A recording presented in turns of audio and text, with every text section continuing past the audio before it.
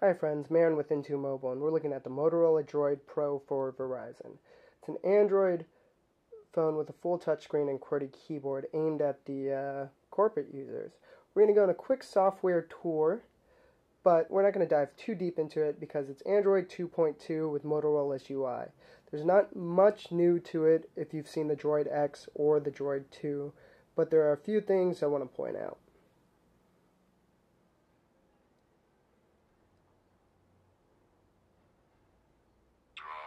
Droid. So the UI is not Moto Blur, which can be found on things like the Click, but it has some similar features and widgets in particular. I've already pre-populated this device with I've already signed in with my Google account, which means that it brings my apps and my calendars and my emails on there. It's actually a pretty painless process, which is one thing I love about Android. So here you have the apps. As you can see, you have 7 home screens. It's a little bit of lag right now just because it's just turning on, but with the 1 gigahertz processor in there, I found it moves pretty well. Oh, it's a Verizon phone, so you have Skype Mobile pre-populated on there. And let's look at the widgets. You have Motorola's News widget. You just put your RSS feed in there, and then you can swipe through your news stories, and then if you want more, there you go. Going back to the home screen, this is a managed SIM app that comes on this.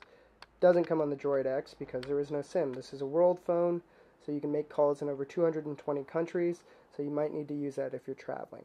VPN client to log into your secure networks, and Quick Office also comes preloaded. Register later, and that was good. One of the other things I wanted to talk about was the camera. 5 megapixel camera takes decent pictures, but I'm not in love with this UI. As you can see, it's a QWERTY device, and so you want to hold it in landscape, and so you take pictures like that, turn out fine. But the UI of the camera wants to be held this way, but then you have to take pictures like that. Okay, it's not horrible, but it's not a great experience. And you can use the volume rocker to go back and forth. You can remap this side button to take pictures, which is what, most people would do, I would think. And that's pretty easy to do. Let's dive into settings, applications, quick launch. You can also set up a variety of keyboard shortcuts, which is pretty nice.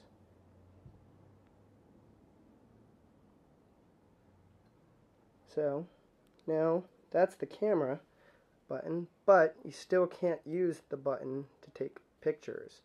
So you have to hold it like that and take pictures. Not my favorite thing in the world. Other than that, standard Android browser, WebKit, good stuff. Froyo has improved JavaScript support and just overall speediness improvements over previous versions. Wish it was 2.3, but hey, I'll take what I can get right now.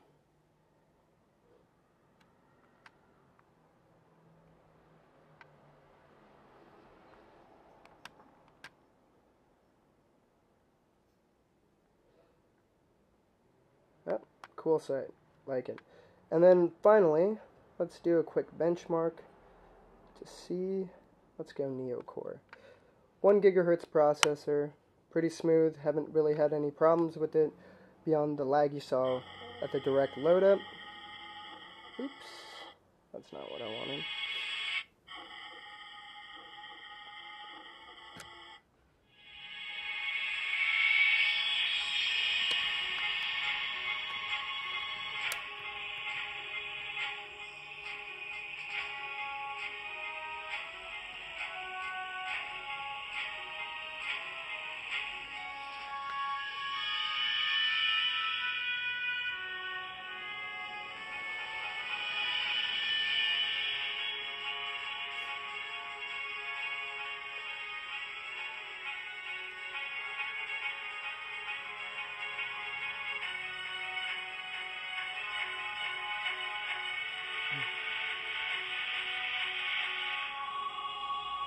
74.6 frames per second.